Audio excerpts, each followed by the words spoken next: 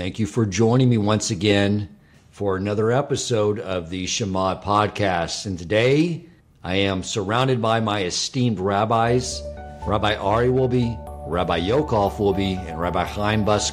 And we are going to be discussing the subject of Purim. Welcome to the Shema podcast, the podcast for the perplexed, where Torah insights, intertwined through personal stories, as well as interviews with leading Torah scholars, demonstrate the empowering qualities of Torah and mitzvot.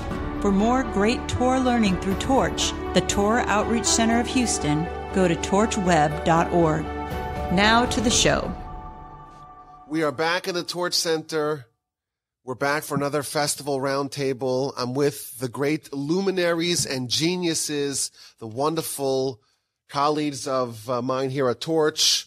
We have, of course, Rabbi Aryeh Wolbe, the executive director of Torch, fresh off launching a new podcast, trying to catch up, I guess, to me, a number of podcasts. Good luck with that.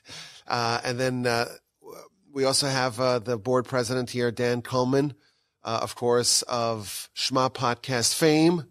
The wonderful leadership that we have over here is we're really fortunate to have him on our team. The average rabbi, not so average, above average, certainly in respect to intelligence and humor and looks, yeah, of course, and humility. And humility as well. Of course, Rabbi Busto, he is the chief maestro of Torchwood as well. Torchwood is the next-gen Jewish community that Rabbi Busto and his wife Tzaitel are building here in Houston. But he's also the podcaster behind the What is Judaism podcast, which is highly, highly recommended. Give it a listen. And then you have me, Yaakov Wolbe. It's great to be here. We're in the Torch Center. Rabbi Nagel was not able to make it here. Unfortunately, he had a last-minute thing to get to. But we're here, and we're talking about Purim. Purim's in a week from today or so, like a week, depending when we release this. So it'll be around the week. It's next week, right? We'll have to release it tomorrow now to make sure it's a week. Okay, so it's in a week from now, and it's a wonderful festival, of course, that we all know. We get dressed up, and we celebrate, and Rabbi Buster is going to get so stone drunk, of course. I'm Jewish. Yes, to follow the rules. But we're going to read the Megillah, the story of Esther. We're going to give gifts to the poor, monetary gifts to the poor, food gifts to our friends. Rabbi Wolbe is going to make his immortal line, "I'll see you on the other side," which he says every Purim, before he launches into a guilty as charged, swilling from the alcohol. And so we're looking forward to it. It's every child's favorite festival. The wives, maybe less favorite. But of course, we know the festivals are all replete with meaning and with deep insight. Of course, this is the historical event that happened many centuries ago that we relive and revisit. It's a wonderful festival with all sorts of angles and dimensions to it. And like we've done in the past, we get together here and everyone shares an idea. Of course, we don't share notes, so it's possible that we all prepare the same thing to say, even though I doubt it. But there's so many angles and so many different elements of this festival, and we're going to celebrate it here at the Torch Center on this Purim roundtable. So let's begin. Let's turn the attention to Rabbi Wolbe. He's going to share with us some wonderful wisdom on the festival of Purim. So I'm not a big drinker, but I love Purim, and it's not because of the drinking. Our sages tell us that Purim is the holiday of the hidden, of the concealed. You know, the name Purim comes from Shehipil Pur. There was a lottery that was taken. And I think that that's part of the hint of what's really going on here, is that people think that everything just is happenstance. Oh, Haman just threw a lottery and it fell out on that day, and it fell out, that the Jewish people are going to be decimated on that day. They're going to be annihilated. But that's not the true story. The true story is that there's something behind the mask. There's something that's going on beyond the surface that our eyes don't necessarily see unless we look deeply. And that's the beauty of the holiday. Seeing children getting dressed up, most don't even know why they're getting dressed up, but that's fine. Just as one of my pet peeves, Halloween is not the Gentile Purim. Okay, that's a pagan holiday, and Jews should be celebrating Purim. They should not be celebrating Halloween.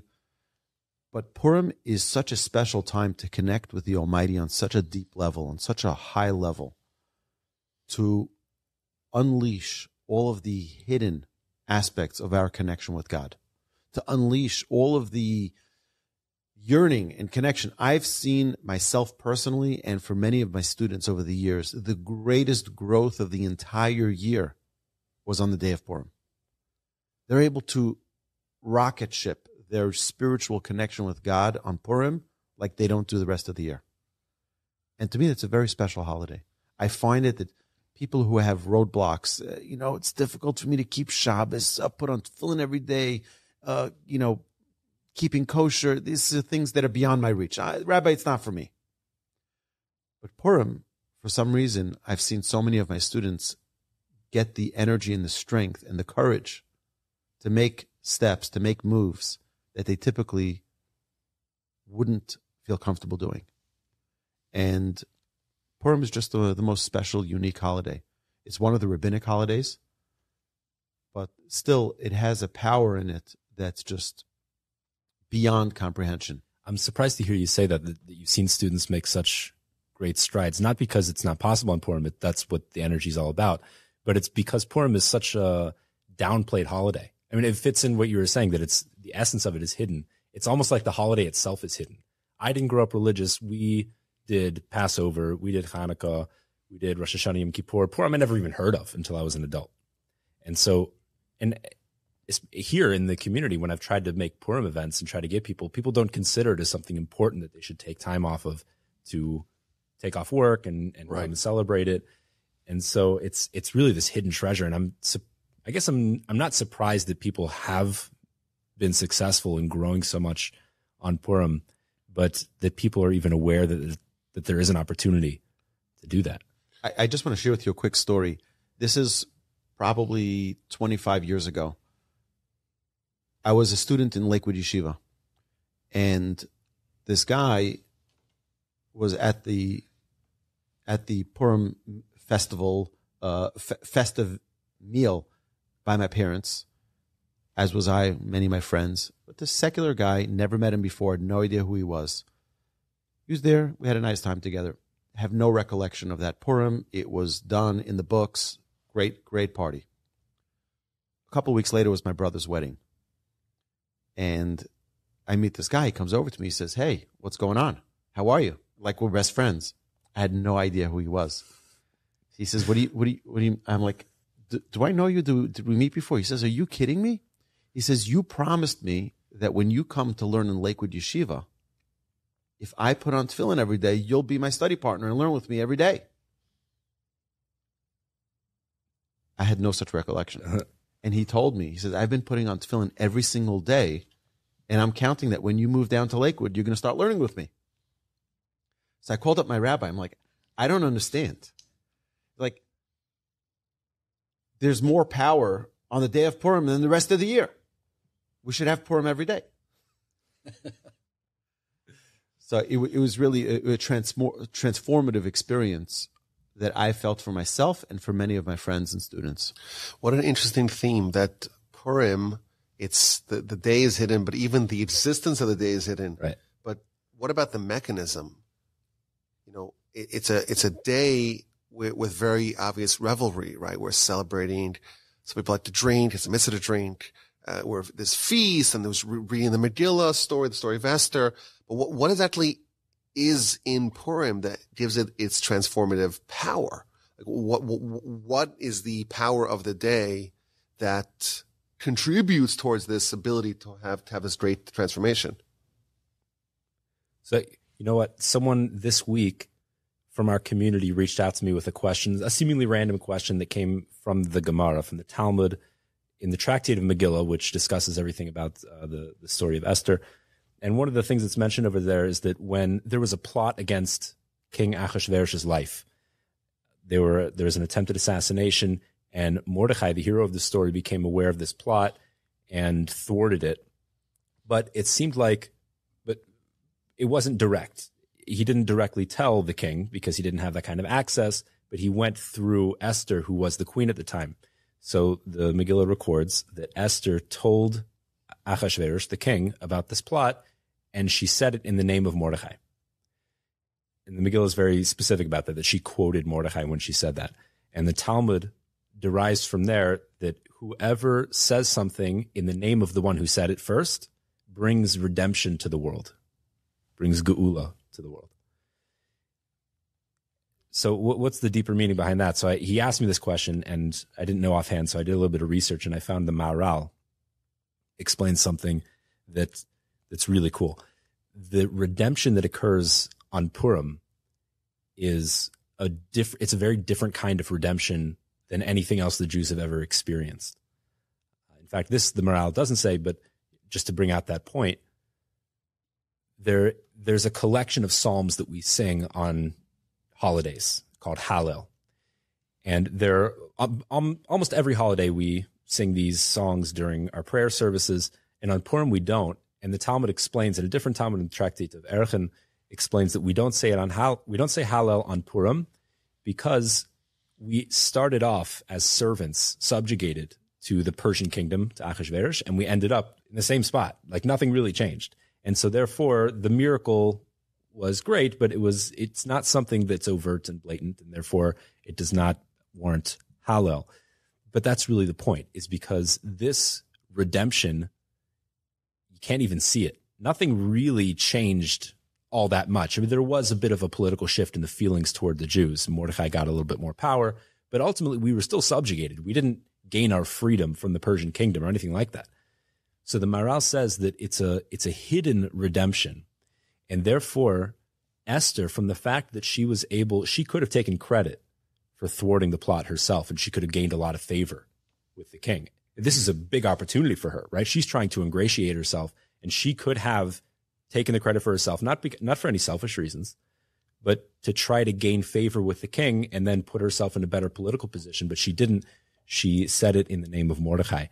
And what happens is that when Hashem sees that you can attribute wisdom or good things to another person, you don't take the credit for it yourself, you're the kind of person that can attribute hidden redemptions to God.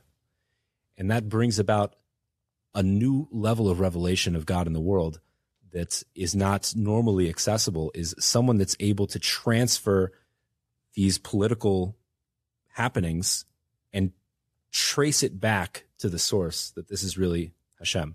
So I think that the power of Purim and why it's so transformative is that there is no overt, blatant miracle that has to break nature, which is difficult.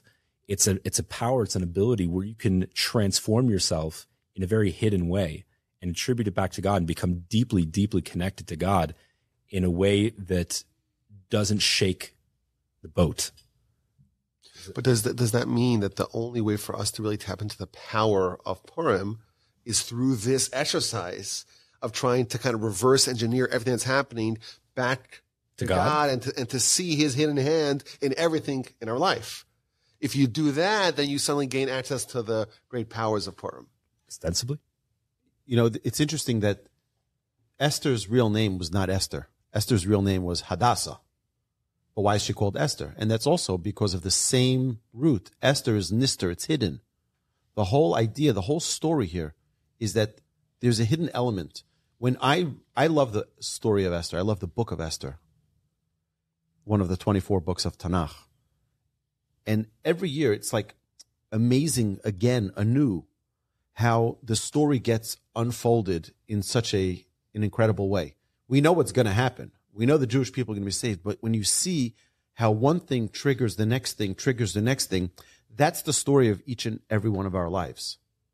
Our lives have the same exact thing, but we need to recognize that it's all unfolding in the way that Hashem wants it to unfold. You'd think, shouldn't Haman get the hint? Should he understand? Don't the Jewish people, why don't they wake up? Why do they need a threat, a knife on their throat, so to speak, for them to wake up? This is the story of our lives. So when we read the book of Esther and we see behind the curtain, so to speak, and we see the Almighty orchestrating everything that's happening in a way that on the surface, none of these events are surprising or are nature defined. But when put together, when organized like this, we see the Almighty's hidden hand.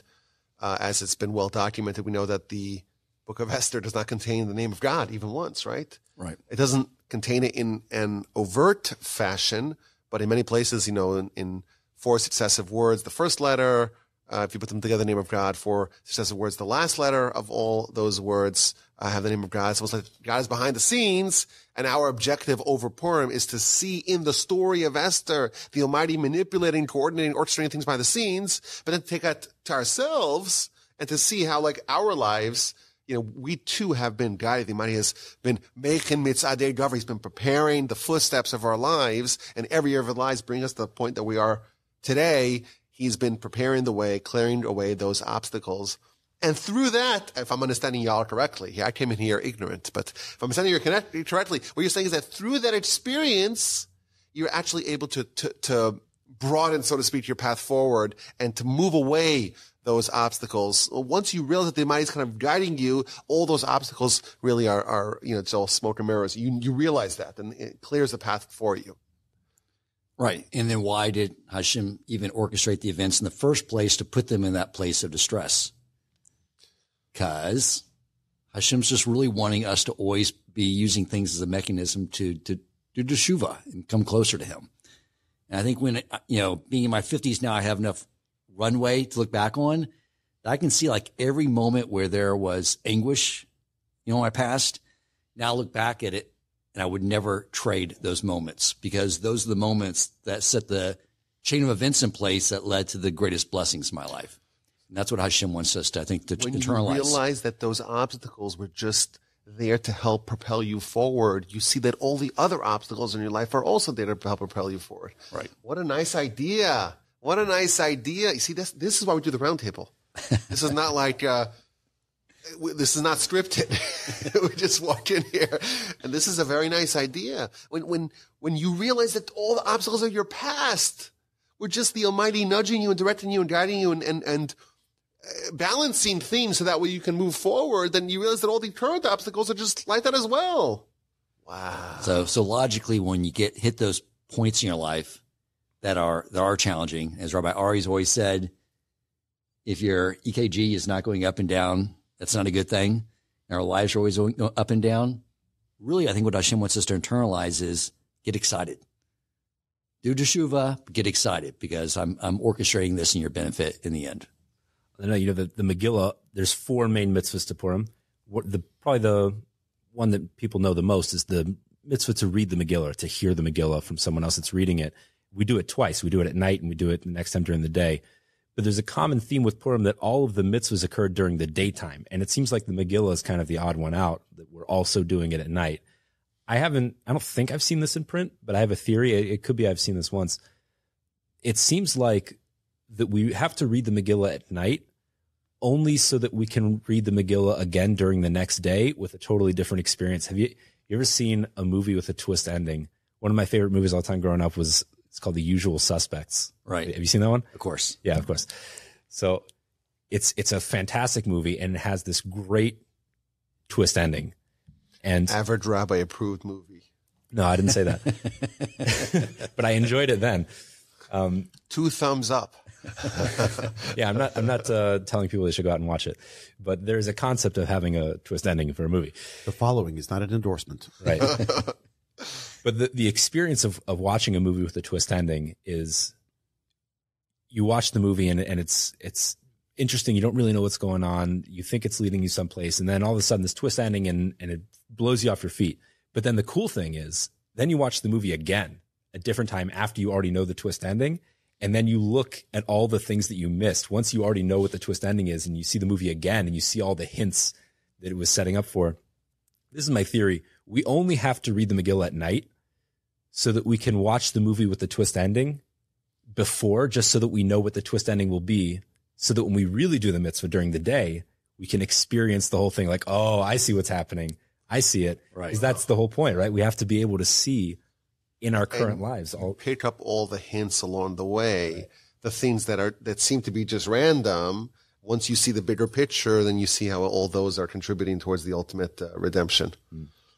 I remember hearing that sometimes you have to be drunk to do this exercise.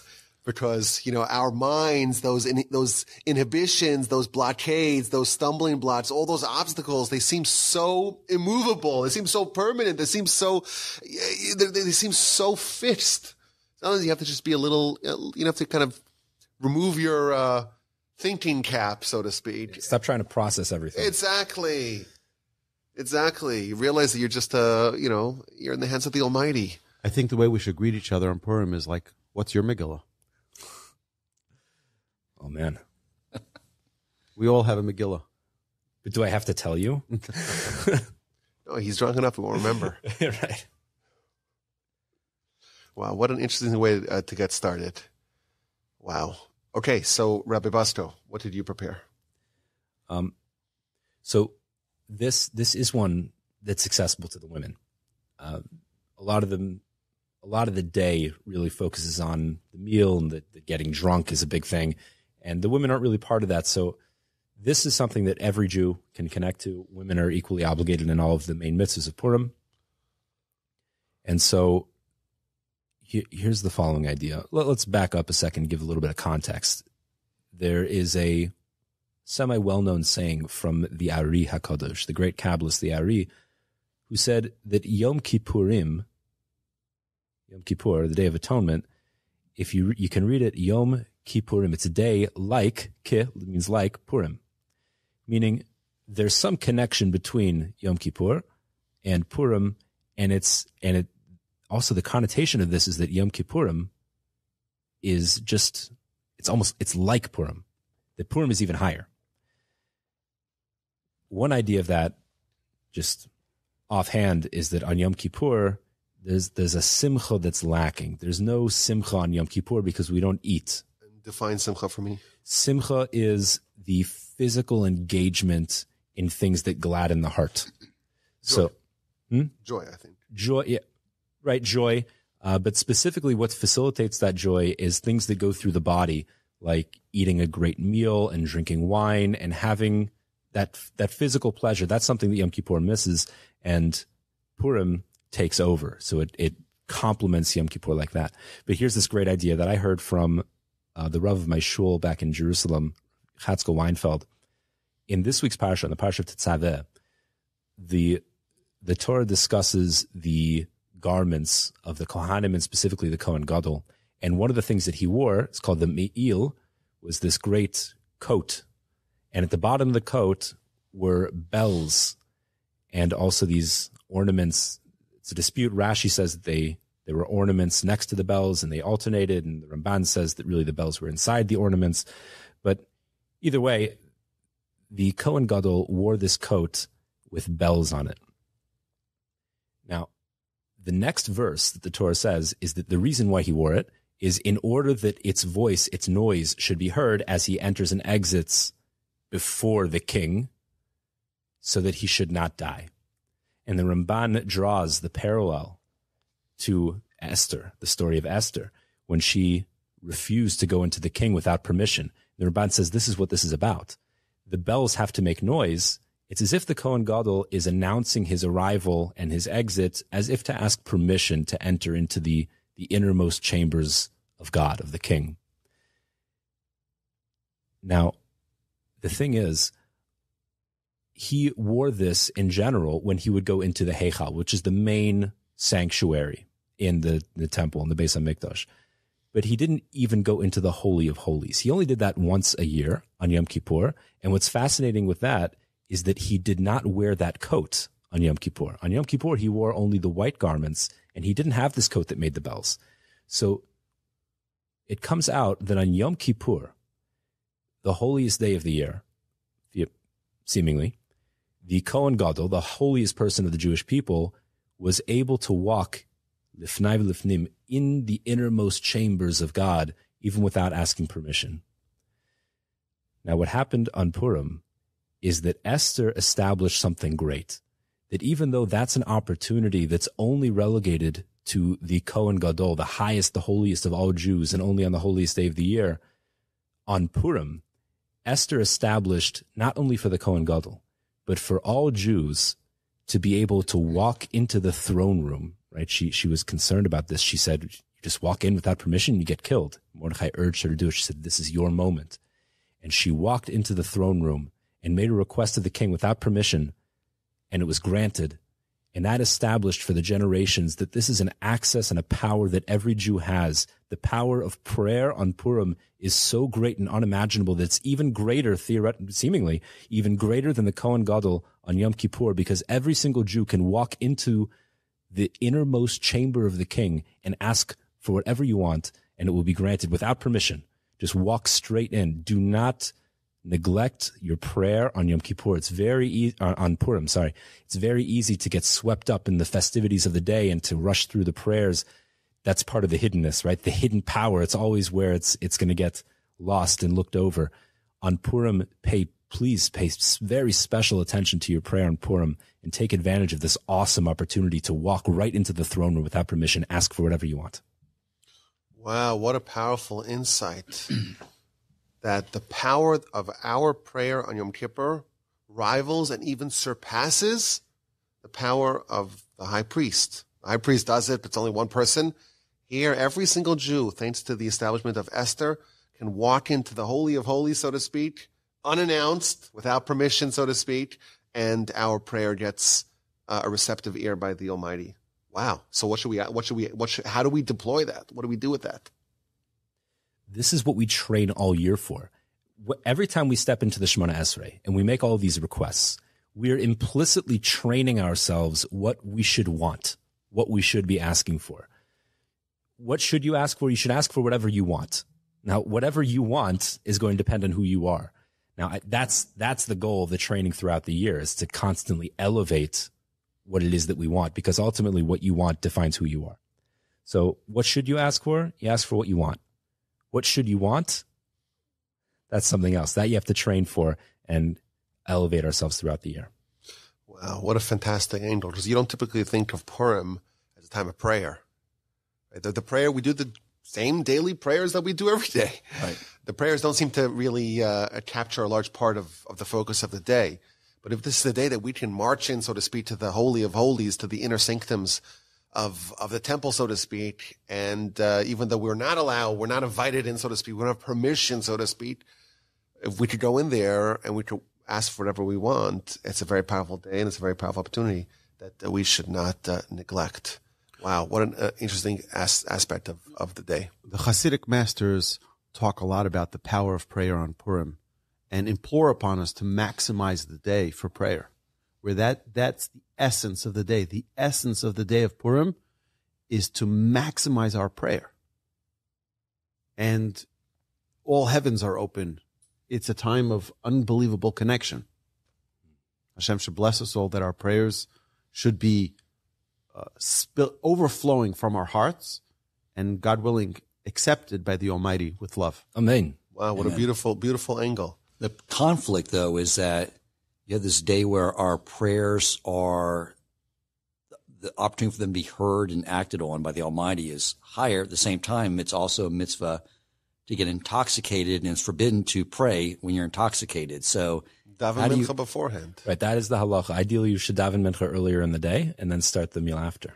But I talking about that in the intoxication. So you see, intoxication to many people can be the wild, undignified manner of a Jew.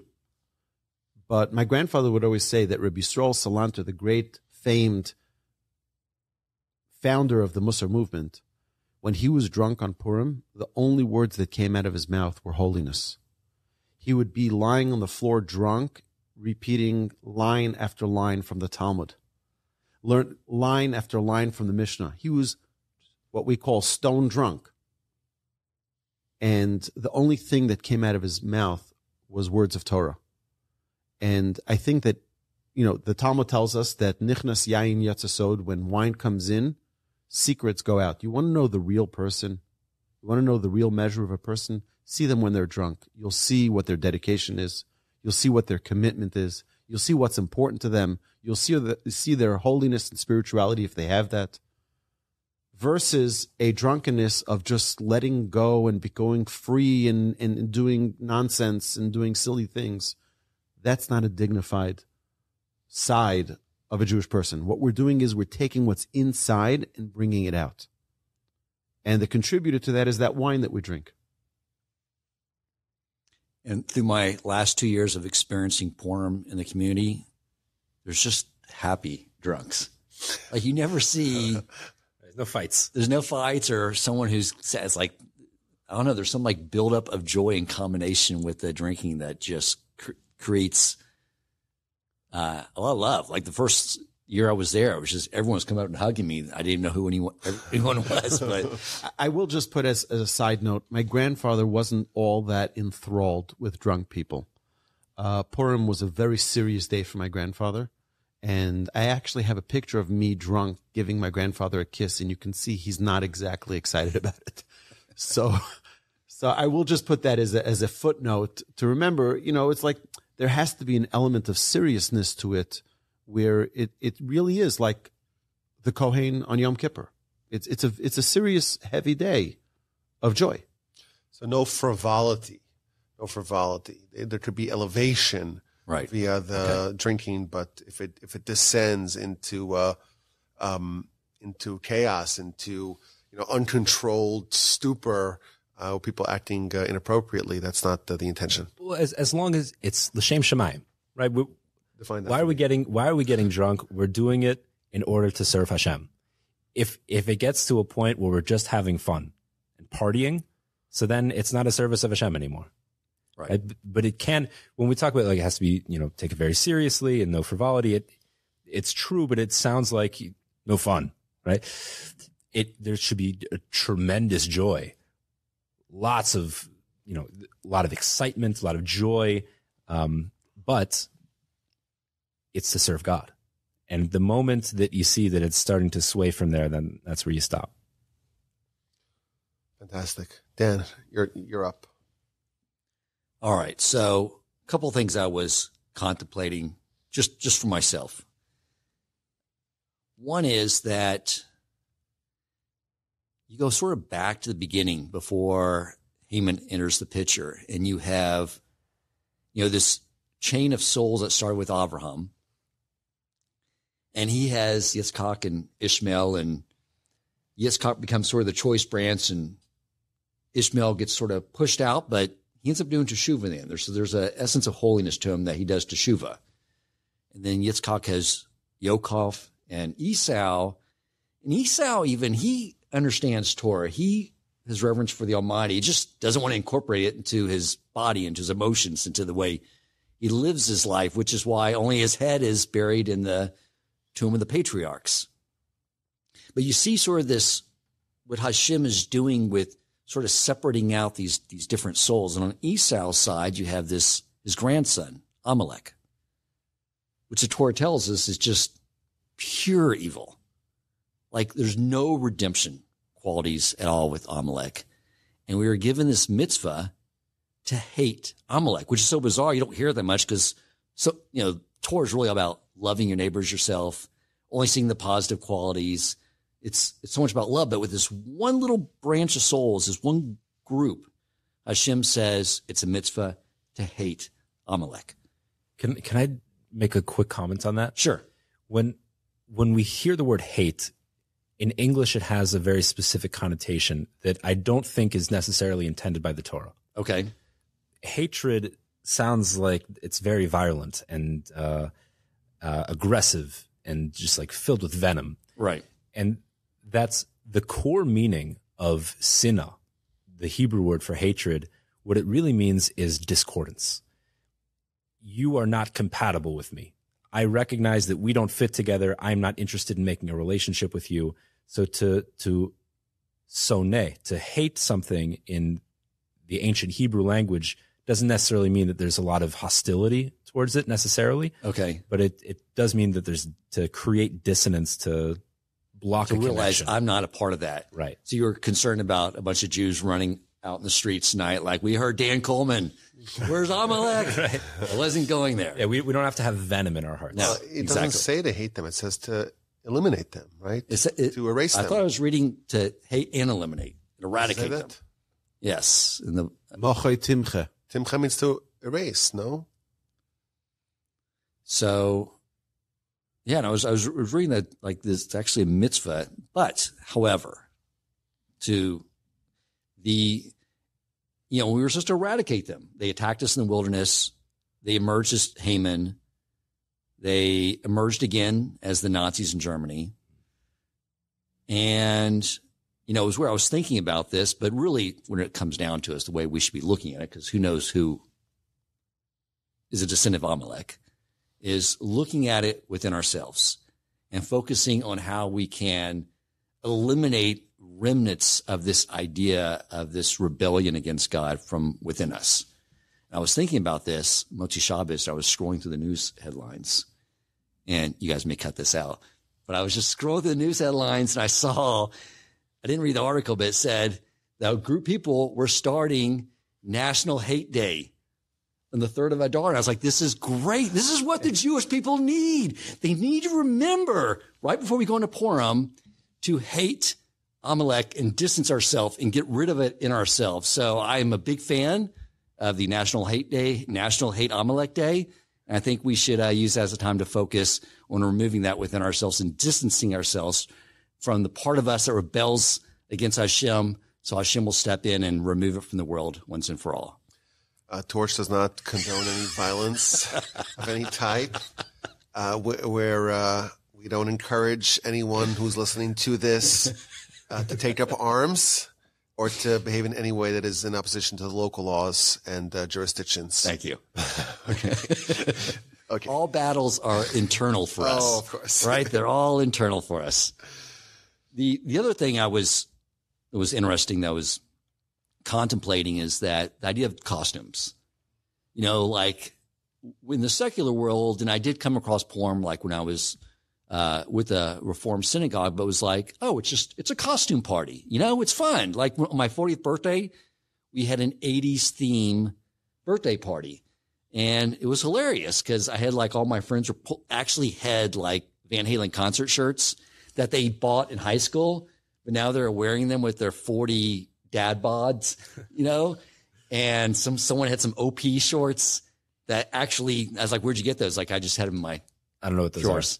They were like too short for shorts for guys that were corduroy. Anyway, it was a costume party. It was just fun to dress up. But you have to remember that Hashem's like, we're doing something here for a purpose. There's deep meaning to it. We're not just doing nonsensical things. And this idea of, and the other thing that was not understood that I've been reading about the last couple of years is that the idea is to not dress up as a Jew. It's not to dress up as Esther or Mordecai. The idea is to dress up as a non-Jew. And the idea here that we can internalize when we do this is that there's times, I'm not going to speak on behalf of you holy rabbis, but there's times during the year when you're engaging with the non-Jew and engaging in the outside world that you find, especially when you came from when I just acted like a goy all the time throughout most of my life up until recently, but you find yourself doing things like the non-Jew, and you find yourself maybe going after some of the things the non-Jew, focusing on like, I control how much money I make. I control these things with business, all these things, right? And I think by dressing up once a year, we can begin to remember that when we find ourselves acting like a non-Jew, it's just a costume. It's just a costume. Take it off and remember who we really are, which our life is about serving Hashem, learning His Torah, fulfilling His mitzvot. That's what we're about. And just catch ourselves in those moments when we're acting like a goy and say, oh yeah, that's just a costume. And on a more granular level, we know that the body and the soul are akin to a person and their garment, because who you really are is a soul. The lasting part of you is a soul. You recall, Dan had a genius insight that I quoted you in the podcast. Dan said that apparently science agrees that every 7 years you filter out all your cells, right? Your cells are constantly, making replicas of themselves, and the old ones are getting, they're getting flushed out. They're getting recycled.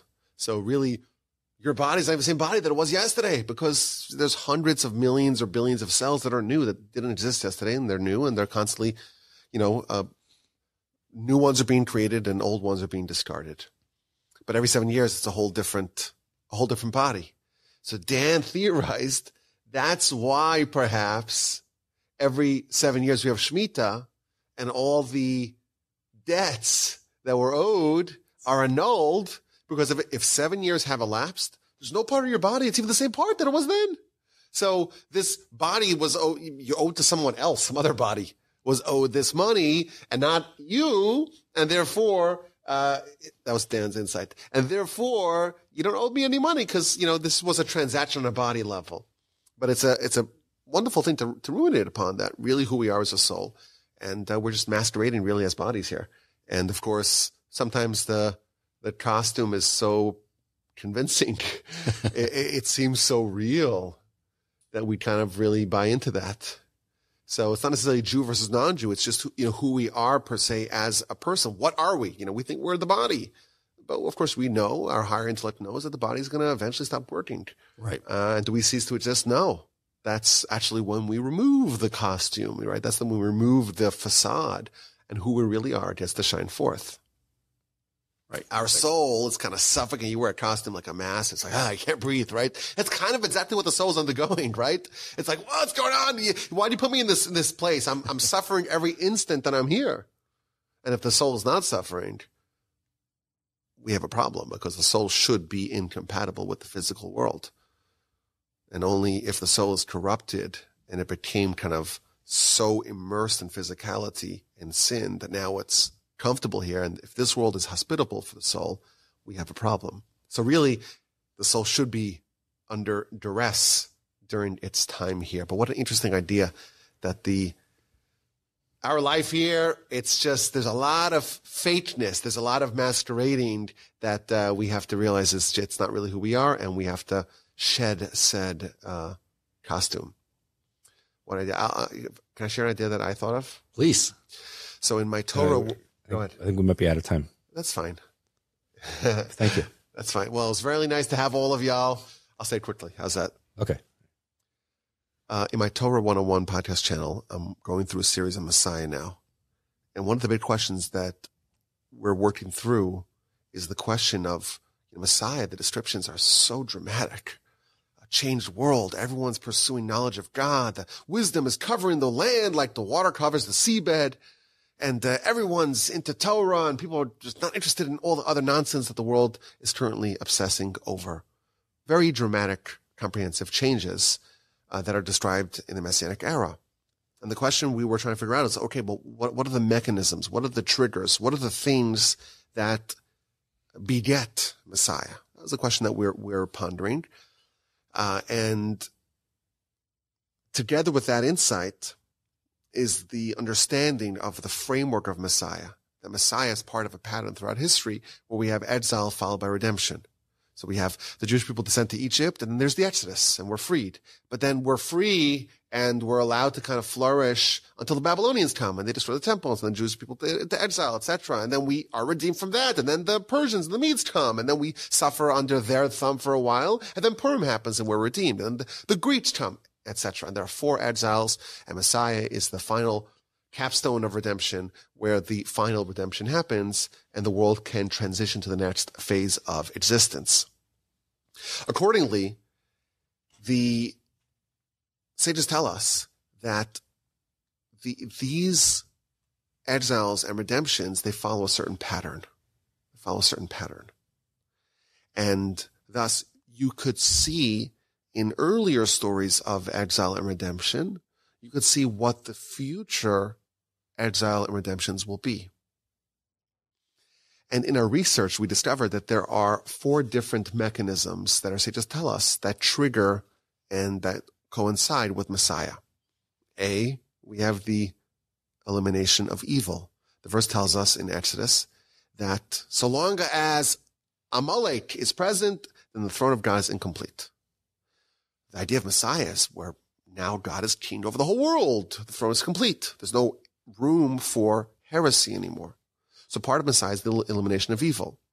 Part of Messiah, of course, is about the individual that's spearheading this movement. That's King Messiah, this incredible personality who is going to be on the level of Moshe, to a certain extent, one notch below Moshe in prophecy, but even wiser than King Solomon. This person is really going to change the whole world.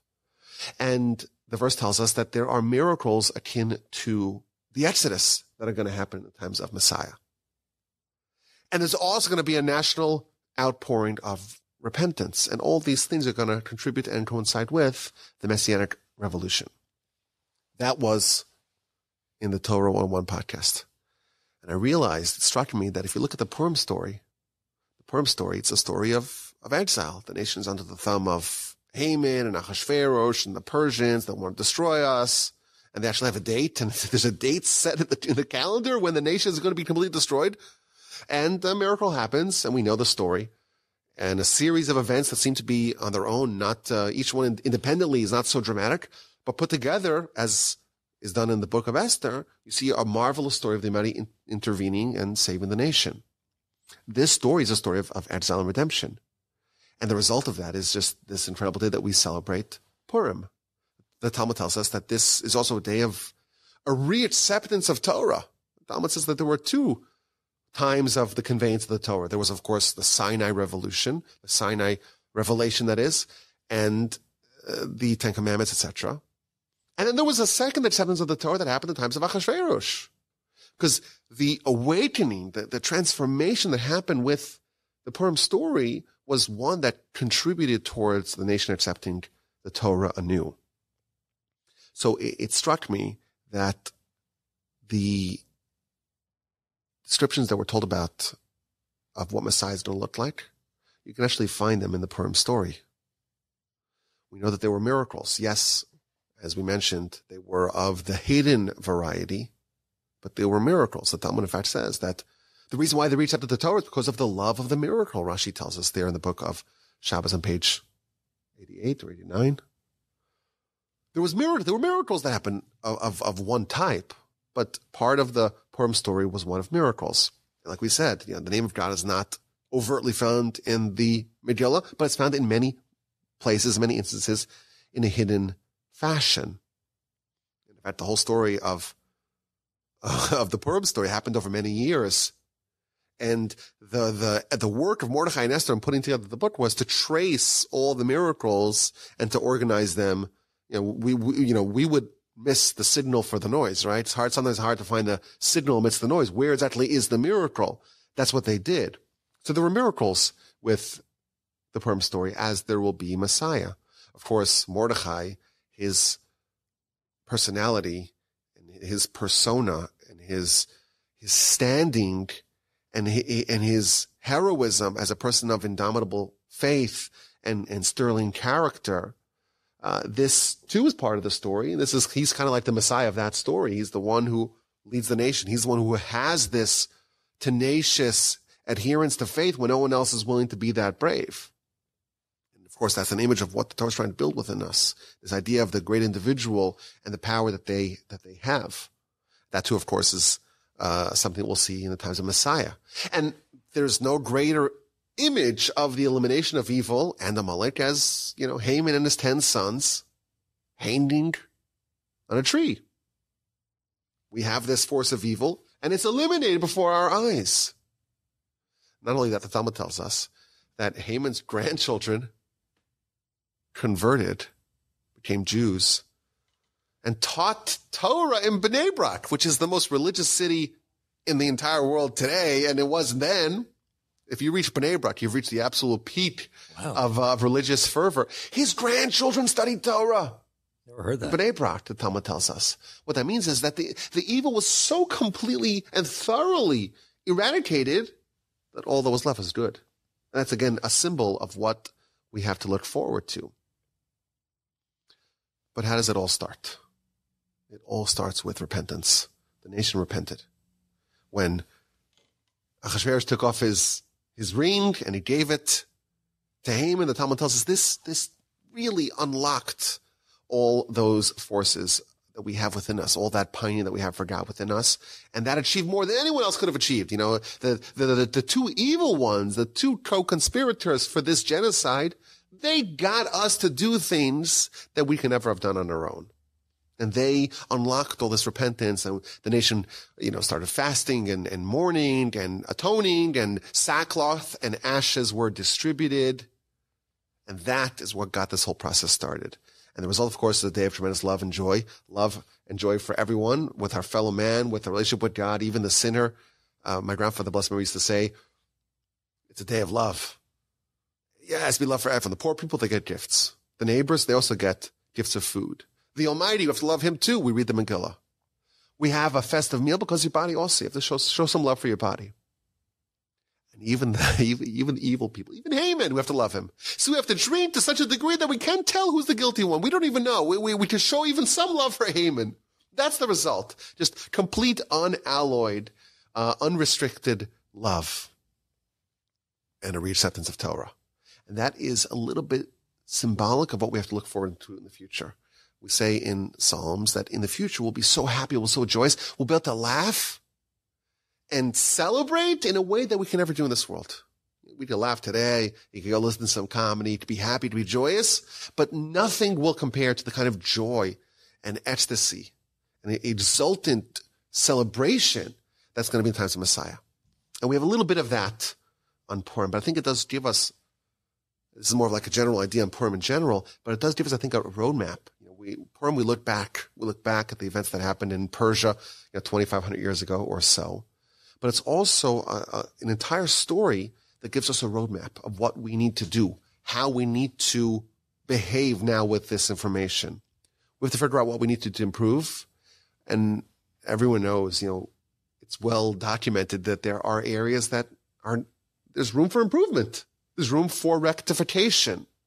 But we have a path forward. And we look at the story of Purim, and we see what they did and how it all started. It started with the restoration of their relationship with their Creator, with the Almighty.